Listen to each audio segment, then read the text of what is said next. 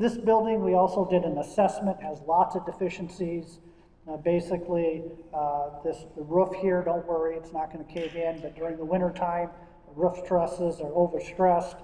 We've got a dilapidated interior building. We have lack of ADA access into this building, which is a no-no.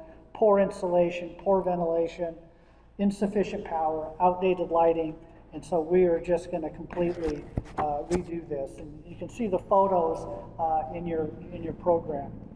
And the other thing, the reason of why, is that we have an outstanding board of directors that really wants to do things in a really important way.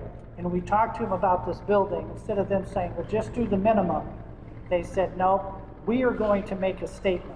This GA terminal building is the front door to world-class tourism and lots of stuff, and we're going to make a statement, and we're going to spend the money to do it right. Let me give you a little history of the building that we're in so that you can have a little bit of background.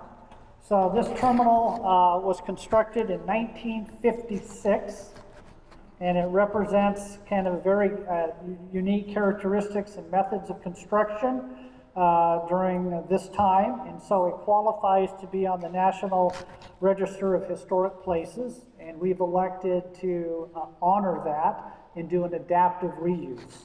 When this is done, this GA terminal building is going to be spectacular. There's going to be a front desk greeting area.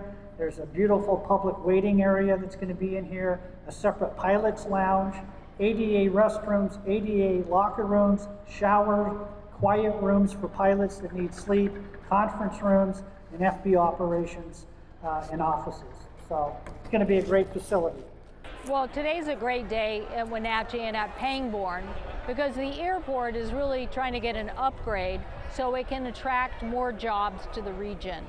And the fact that this is such a historic facility, but not really able to accommodate all the business and general aviation traction that this community could have, to say nothing of the whole, Valley region. So really important upgrade for the community, really great to work with the port and all the different interests here. It's proven that most economic development happens within 10 miles of an airport. So the more capacity we build at Pangborn, and here we're trying to build capacity not just for general aviation, but commercial aviation.